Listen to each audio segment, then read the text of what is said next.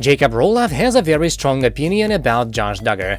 The former Little People Big World star, he once worked for TLC, the same network that previously employed Josh and who still employs his loved ones, stated this opinion on Instagram yesterday, and he did so in very strong and straightforward fashion.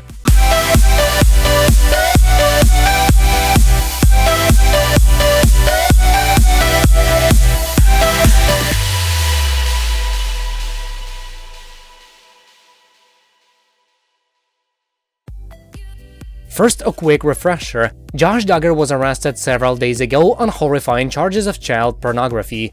The father of 6, who is expecting his 7th child with wife Anna, is accused of downloading material in May 2019 from his office computer. This material allegedly featured minors under the age of 12. It's a disgusting allegation, and it has prompted statements not just from Josh's relatives, but from the aforementioned cable network as well. TLC is saddened to learn about the continued troubles involving Josh Duggar, executives said last Friday, adding, 19 Kids and Counting has not aired since 2015. TLC cancelled the show on the heels of prior allegations against Josh Duggar, and he has not appeared on air since then. Yes, TLC did cancel this show in the wake of Josh confessing 6 years ago to having molested little girls when he was a teenager. But they also rebranded it after barely any time, and the family returned to TV, as Roloff jumped all over them on Monday. He responded as follows: TLC's statement of essentially he hasn't been on air in a while completely sidesteps the dynamic of being able to air terrible people with sometimes terrible producers for often terrible motives for boku ratings and profit, and still profiting. A man, right? As we said, the network spun off 19 Kids and Counting into the program Counting On almost immediately back in 2015, meaning it continues to pad the bank account of Jim Bob Duggar. This is the same person who helped cover up his oldest son's molestation of his siblings and seemingly arranges for very young women to marry his children and bear him grandkids. TLC is bankrolling a cult these days, there's no way around it. Added Roloff of TLC. They treat their own products, shows and talent in liability sense as contracted out and completely detached from them and their responsibility, which may or may not be legally true, when in fact these shows were conceptualized and distributed by them. He makes a fair point, and it's important to remember something else. Jacob accused a TLC producer of sexual assault in December.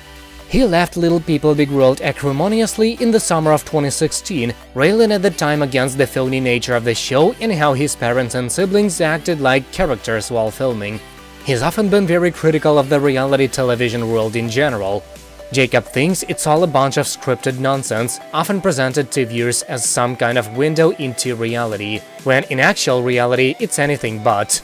Elsewhere in his Instagram stories this week, Jacob recalled how TLC treated him after he revealed a few months ago that executive field producer Christopher Cardamone molested and groomed him.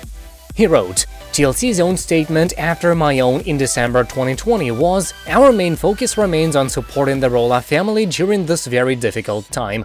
I never heard from them, no one, nothing, not once, nor did I quite honestly expect to, the ghouls. TLC doesn't give a fuck what happens on or off camera, as long as they get paid and you lot keep watching. Don't." Wait, is Jacob Roloff really telling people not to watch reality TV, which has undoubtedly provided his family with fortune and fame, even though his own relatives, with whom he now gets along very well, profit from it via their own long-running show? Well, yes. Acknowledging this conflict of interest, Jacob concluded on the topic.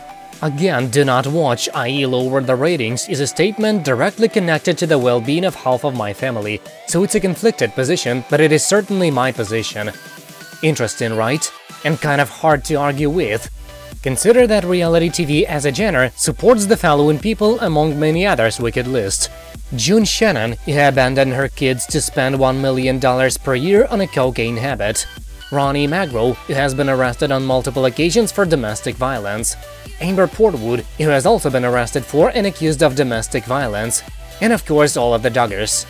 Obviously, individuals whose lives are chronicled on reality TV are still human beings and make mistakes.